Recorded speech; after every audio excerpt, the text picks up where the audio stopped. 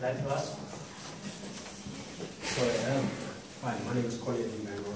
I've been living in the Hackney area for about 7 years, and I've had a number of businesses around the local community. Can you can use a mic, please? Well, I'll start here. My question is looking at regeneration, and I've had a number of experiences looking at the Labour and Council in the Dawson area. And 2 years ago, I met Glanville, and my campaign to my lovely mayor was called Parity. I was born in Freetown, Sierra Leone, and I've been in London since I was 9 years old. And I've been in 13 years in business, and I've had some amazing blessings.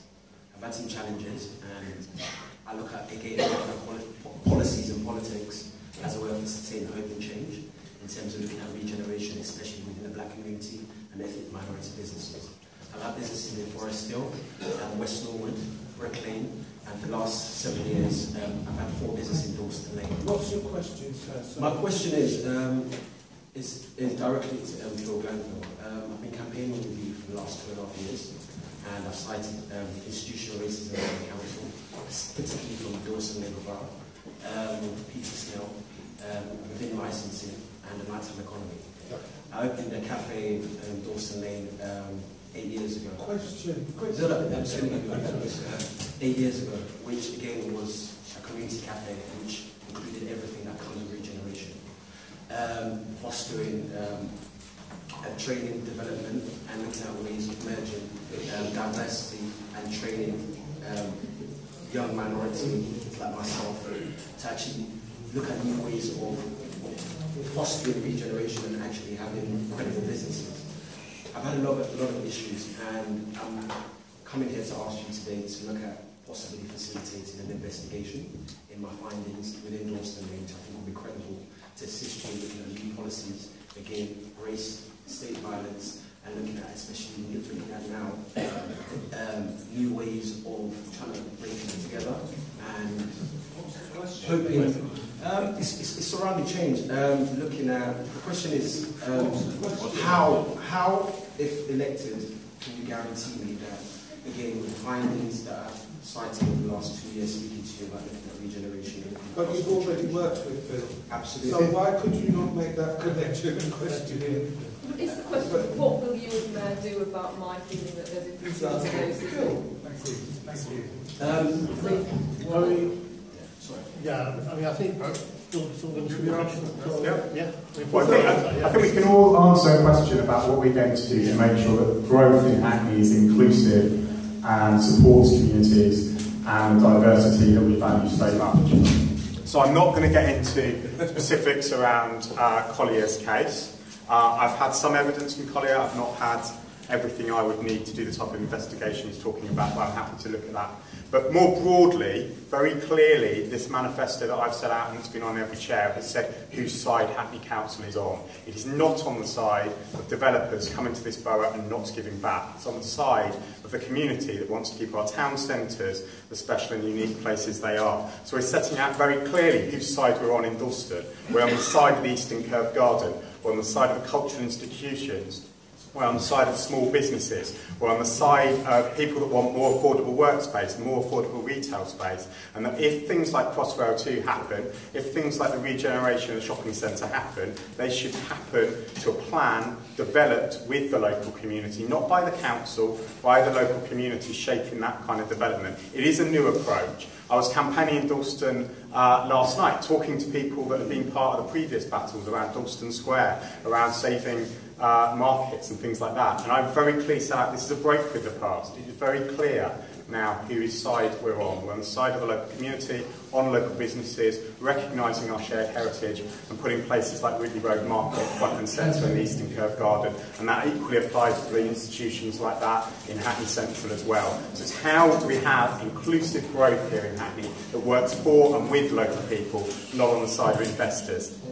I cannot shape everything alone through the planning process or through the power of the mayor. So it's about working with you as the community to make sure that that happens. Thank you very much. Okay, already I got a bit upset because I thought, oh dear, here we go. What happened to New Era? I was there and saved it. I was there on the march. I had the negotiations in Westbrook, and I saved it. You saved it? Yes. So why have I been told yesterday that that estate is now going? And this has been kept very hush-hush. That estate, believe me, I've been called by the two girls who ran that whole thing. That estate has now been sold off, and they've given up. They've given.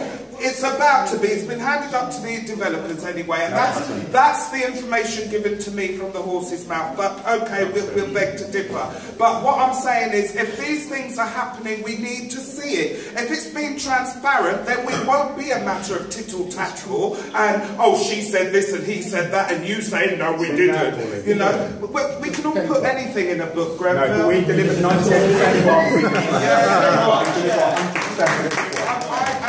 I keep it real.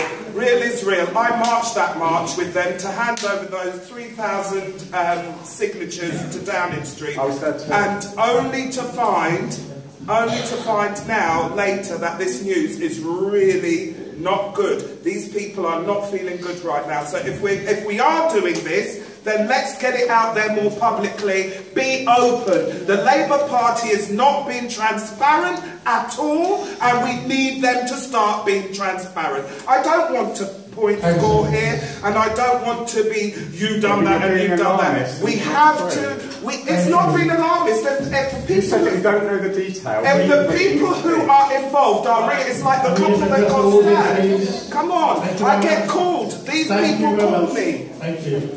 I don't have to stand in public and tell lies. We talked earlier about employment opportunities, and I think we all know that racial minorities in this country are more likely to have their own small business, partly because they haven't been able to thrive as employees. It's really important with the mix of people we have in Hackney that the council promotes business, and the regeneration that's happening in Hackney, I think, especially around Shoreditch in the south and all along our high streets, is brought about by the innovative people in Hackney who are doing things for themselves. I was very troubled when you referred to institutional racism. The Stephen Lawrence inquiry first came out around the time I moved to London, '98, and it's still an issue. And I think some institutions need to recognise that just having a few black faces amongst your people making decisions doesn't mean that you don't have a problem with racism. I'm not making any allegations against any named people. I would just comment that the Labour Party often congratulates itself on bringing in the equality legislation 40 years ago, and sometimes they are complacent about it. And there have been issues about anti-Semitism and institutional racism raised to me. And therefore, don't rely on the Labour Party to be the party of equality. If you've got a problem in Dalston, I'm standing as councillor in Dalston as well as standing for Hackney Mayor. And I'd love to speak to you. I'd love to speak to you afterwards. Okay. Thank you very much. Present us all your findings. You have more literature. We're going to be quite limited if I can move on slightly in time. Are the candidates okay to go on for another 10-15 minutes? I need to actually go because I need to be somewhere. Well, we excuse you whenever you wish to go. That's fine. Thank you very much. Can I address that question? Can you take it on with another question? Maybe make it in with one of the next questions, please. Is it limited to time? Rabbi Finter, please. Sorry. Rabbi. One of the areas which we've covered was the issue of knife crime. I think we've covered homelessness. Now, there's one thing which I think you mentioned, there were 30% of people in Hackney have no religion, which makes it 70% with religion. The faith communities are a real asset, and I believe with the whoever's going to be the next leader, because I think society as such has now faith become a dirty word by many, and also the issue of family is not anymore as valid as it used to be. I would like everybody's opinion to give me what they think that if we would actually use our faith community and also start valuing family more, how we could, do you think this would actually reduce knife crime and hopefully, we'll always have homelessness, but it would possibly sharply reduce homelessness, it would give value to faith and to family. Okay, well, I think could I just ask another two questions and then maybe the panel can answer. I'll come back to you. Okay, you to this gentleman. Well, I may not actually need that for the moment. I hope this doesn't seem such a too trivial a question. I have two rescue dogs. One is a three-legged Indian street dog I found in Delhi and brought back here. It was sort of love at first sight. One of the discussions that I often have with other dog owners in Hackney is their wish that the council would reintroduce dog licences. And I'm just wondering if any of the candidates here have thought about this and have considered the reintroduction. I think there might be a lot of people who are quite happy to. Thank you very much. Okay, one minute. There's a bit of his hand up for long time.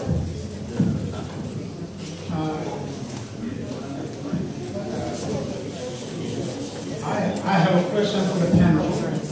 In particular, the mayors and our local board councillors. We recently had a parking zone introduced in our area, and like I said, the first year, the cost of the car parking was about £110, and in 1 year it went up to £200. That's one thing. The other thing is that we have a community. We are a family-oriented community. I've got 4 children who comes and visit.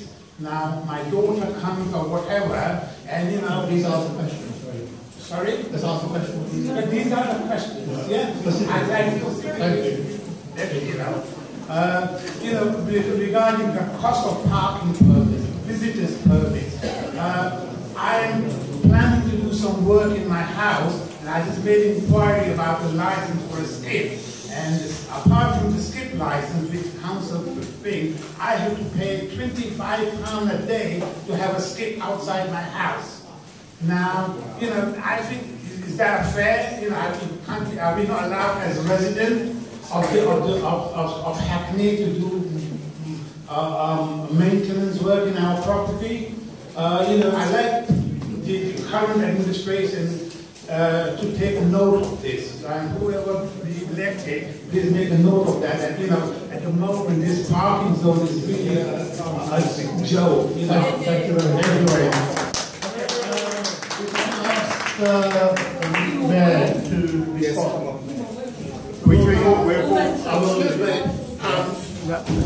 Yes, please. Mr. Lunat, I'm a member of this panel as well. Please don't undermine my... Okay. I have to defer to Vernon to answer the 3 questions. Okay. What I need to focus on is what the gentleman there has raised. The inequality that is almost... The inequality that exists in Hackney today. Since 2006, there's been 4 terms of directly elected mayor. And in my opinion, and in the opinion of many people that I've spoken to, the 4 terms of directly elected mayor has essentially benefited white middle-class people. And the traditional people of Hackney, such as the white working classes, the blacks, the Muslims, have not really fared very well. And that is important. Now, the gentleman there raised the issue of licenses. Licenses are very important for getting into business, doing business, making an income. And in the last election that I stood, I raised the issue of the inequality of the license system, in that, black and ethnic minority people, particularly black people, are making multiple, valid licenses applications and being turned down, which means that they cannot run their business and earn a living. These are inequalities that really should not exist. And as mayor, I would not only encourage the diversification of the bidding for contracts, which in fact involves, hundreds of millions of pounds, but essentially bringing those people from the community who want to bid and give those people a fair opportunity. Thank you very much. Would you like to respond to any of the few questions? Yeah. Try the mic. Back to your comment here, I think it's really important that Hackney is a good landlord to small businesses, rather than just inviting big multinational corporations who don't pay any tax to site their businesses here because it's well located. And I think we do need to look at licences, and maybe something we could be doing is looking at the percentage of licences that are issued to people who aren't, the white middle class people. We can look at that. There's a very good vegan market in Hackney Downs that has a policy about saying that a certain percentage of its stallholders shouldn't be white cis males, and so I think that's something we could be looking at. The business rates is a big issue as well. I know for small business holders, they're getting really squeezed because of the fact that the property prices are going up and the business rates are linked to that. I think we need to be looking at how we can issue some exemptions to small business holders, and especially if they're being very good employers to local people. The housing cost going up also means that service workers are getting driven out, and there's that kind of social cleansing aspect of it as well that I'm sure we're all aware of, and we need to be looking at all kinds of ways that we can address that, because otherwise Hackney's going to completely lose its character. I think that it's important that there is more transparency, going back to what you said as well. I think if we have freedom of information requests, they should all be published online as well. We shouldn't be just keeping those a secret. Just to go to your point about faith and family, the work I do with the Hackney Winter Night Shop, I'm not religious myself, but that's a lot of Catholic churches come together, and people of no faiths and all faiths go and help out there. And I think linking up these different groups is really important. I mean, it's great supporting individual faith groups, but actually things like this, where we're coming together as a whole community, is really good. And the work that's been done here is absolutely excellent. And I think you're wrong to say that family isn't as valued as it used to be. I think people are really starting to see, in an era where they're sort of atomised by social media, people are looking to the family as a source of support. And I think, that's something that we should be doing. Thank you very much. Thank you.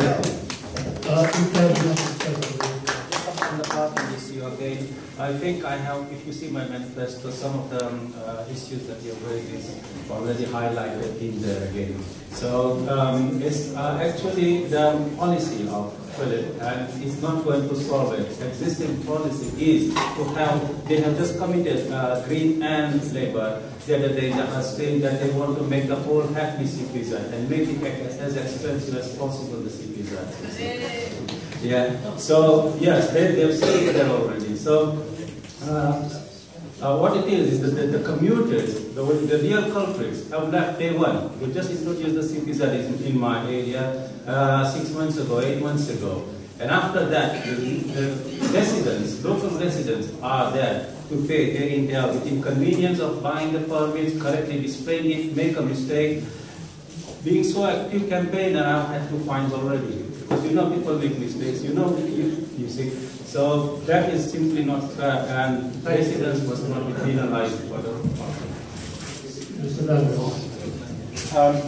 So just back on the parking, I don't want to spend too much time parking. We haven't doubled parking permits, we've doubled them for the most polluting cars. That's what we've done, and I'm absolutely proud of that, because if you've got cars that are polluting, they should cost more. You can switch to cars that are less polluting, and the parking permits will cost less. On the hours and on their introduction, we've always worked with residents, and while I think that parking CPZs are a good thing, and I would like to see them roll out across the borough, they need to be implemented with local residents, they need to be shaped by local residents. I'm really proud that through the work with communities and their representatives in this area, we've introduced minibus bays so that the schools can be accommodated in this area, whether they're registered or not. And that's something that we're really pioneering in this area, looking at business permits and other things. On faith and family, I think I'd echo a little bit of what Alastair said. I absolutely believe in the role of faith in our civic life, but I also believe in the role of people that have no faith as well. And it's how we balance those and have a flourishing existence that's really important in Hackney. And also family should be all types of family. Yes. It's not just one type of family. And they have a colossal role, and obviously we're out there supporting them. On dogs, I was just discussing with Pauline, obviously licensing went, I think, in the late 80s under the Tories. I'm sympathetic to dog licensing. I can't implement it as mayor, and neither can any of my colleagues, but I think it's a bit like the CPZ discussion. We've just got to be careful that the responsible pay the licence, and some of those that are irresponsible and causing some of those issues out in the community don't. And it's how you balance that, and then what do you do with the money, and how do you implement it in a cohesive way. I'm going to be very quick because I know that one of the women to ask questions. CPZ, I've already spoken about car parking, so I'm not going to repeat it. I believe Mike, please.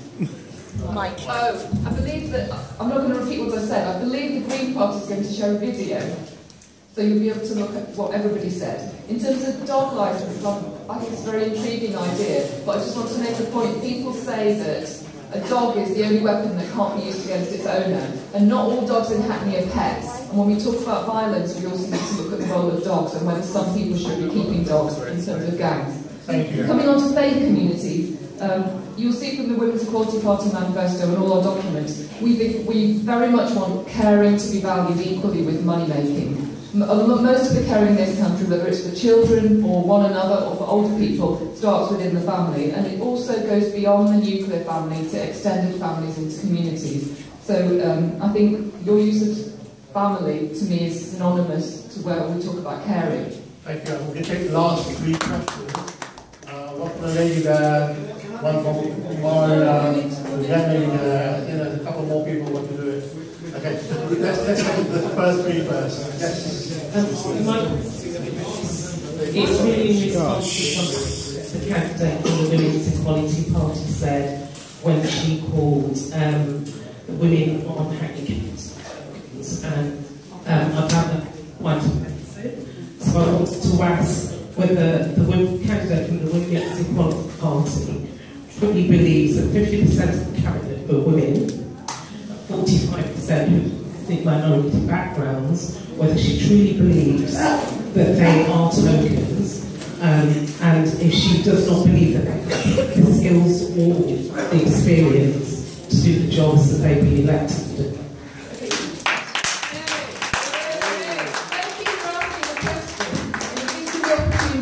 I simply said that I'm not criticising anyone in particular, that just because an organisation has some BAME faces doesn't mean that there isn't an issue with institutional racism. Institutional racism to me is something very different from direct discrimination, and it's different from saying that people are racist. And it was Pauline and not me who used the word token.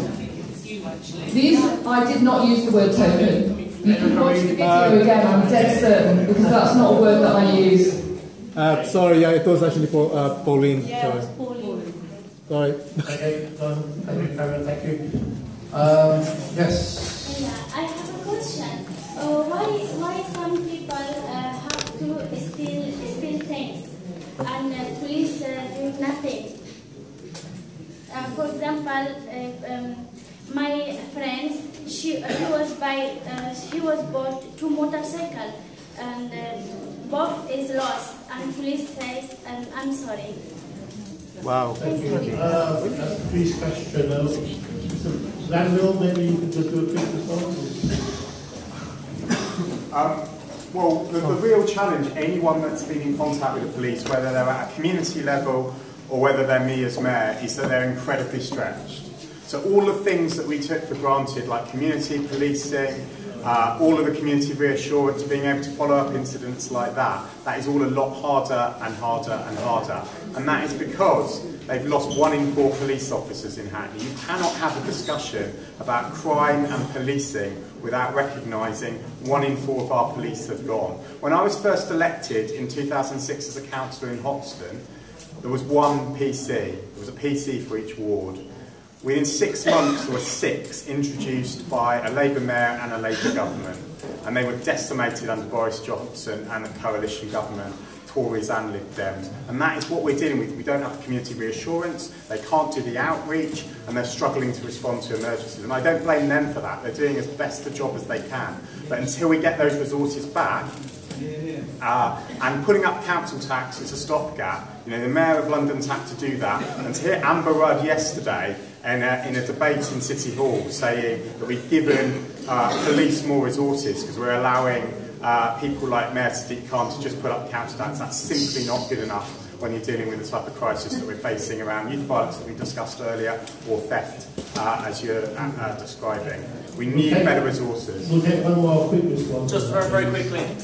Like I said before, there's no point waiting for central government to try and give money for police. They're not going to do anything until after Brexit, the shambles is sorted. So we need to look, we still need to be campaigning, and we must campaign to get that money back and to get those officers on the street. And we need to enhance our Safer Neighbourhoods team so that we've got that community support. But also we need to look at how we're supporting ex-offenders, because we want to make sure that ex-offenders aren't becoming re-offenders, because that's going to reduce the amount of crime a lot at a preventative stage. But yeah, I'm sorry to hear about your case.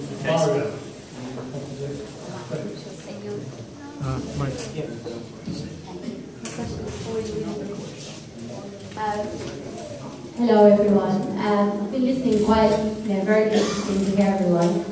And I know we've had a lot of conversation on the controlled parking zone and everything. My question is related to that. However, I was thinking, when you talked about controlled parking, if I'm not mistaken, you said that some of the money and things like that, they don't go to London, they go to other parts of the country. To me, that's not really relevant, and I don't really care where the money goes. Because if I'm paying for parking my car outside my house, it's affecting my finances directly. If I'm not mistaken, and if the statistics are correct, because we were talking about evidence, if 91% of Hackney residents were against controlled parking zones, where is the democracy? Why are we not being heard? I feel that's quite oppressive. Because if you're asking me for something, I'm telling you that I'm against this, it's still going ahead. You're raising the council tax that I'm paying. I don't get housing benefit. My tax credits are completely zero. I have 3 children. I'm working all day, all night to survive, and now I'm paying for a car that I need for a meal for myself. I'm paying Hackney. Now, being my mayor, I would like you to speak up for me, and I would like you to ensure my safety in terms of my children. But if I'm now paying for my car, along with all the other things, I don't care whether the money goes to London, whether it goes to other parts of the country. I want to know how is this going to help me in terms of my finances. Thank you, Maria. Let me just say next question. Watching, it's my son-in-law, by the way, so otherwise he'd give you a My question is regarding mental health. So I know there's some statistics that show Hackney actually has one of the highest rates of admission when it comes to mental health. And when it comes to family members, they find it very difficult in terms of supporting the patient and or the victim suffering from mental health. And I think Harini touched on it briefly in the first question. What are we doing in Hackney to try and help family members navigate through the red tape which there is when it comes to mental health, to try and get the help for the patient that they so desperately need? Because what happens usually is family members are calling on these mental health services and they're hitting a brick wall and they're turning into despair, really. So I want to know how we can reduce the red tape and try and get minimise the red tape and get the help that these patients so really need. Thank you very much. And that's his wife now, we will ask a question. I've got a better question to ask. Firstly, I'd just like to say, so I've been living in Hackney my whole life, but at the end of this month I'm actually moving out. So my vote might not really matter to you anymore, but it definitely matters to me because I actually want to come back to Hackney. I'm one of the people who've grown up in a generation where I can no longer afford to live in Hackney anymore. I've been priced out of my own borough, who I have contributed to for the whole of my life. At the beginning of my career, I worked and lived in Hackney, and now I have to leave Hackney because I cannot afford to live here anymore, and I'm on what would be considered a better than average salary. So I want to be able to come back to this borough, so what are the provisions for me to do so? But I've just looked through your manifesto, and pages 11 and 12 show me houses that I can't actually afford to live in. It's absolutely disgusting that you're showing properties there, you're touting to me properties that I can't live in anymore because they're absolutely unaffordable for anyone on considered as a middle salary. I want to know how I'm going to be able to come back to Hackney. Thank you very much.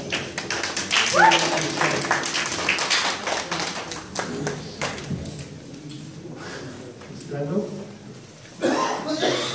So to the 3 points, what I was saying about car tax is relevant because the Conservative government has taken all of London's council tax, car tax that you're paying. So the cost of owning a car isn't just CPZs, it's car tax, insurance, running it, vehicle excise duty, all the rest of it.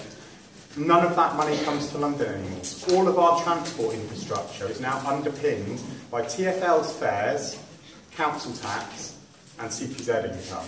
No other part of the country has that set up. And that's what I said was disgraceful, and that does matter, because the CPZ money that we raise is spent on our roads and our transport infrastructure. And the only way we can guarantee that you can park outside your home in a borough like Hackney, even with the lowest levels of car ownership, some of the lowest levels, is to have CPZs. I believe they're fairly implemented. They are 91%. No part of Hackney has voted 91% except on an individual road. We do not implement where roads vote against unless it damages having a coherent area. So if 7 roads vote yes and there's 1 road in the middle that votes no, we will implement it on that road. Because we know that as soon as the CPZ goes in around that road will come back to us and say they want a CPZ because everyone's now parking on that road. And you cannot do that quickly enough to accommodate the community. So that's why you do occasionally get roads in Hackney that vote against, that get included in CPZs. But if whole area votes no, then there are no CPZs. That's how we implement it. On mental health, I absolutely agree with you. And there are serious weights for mental health.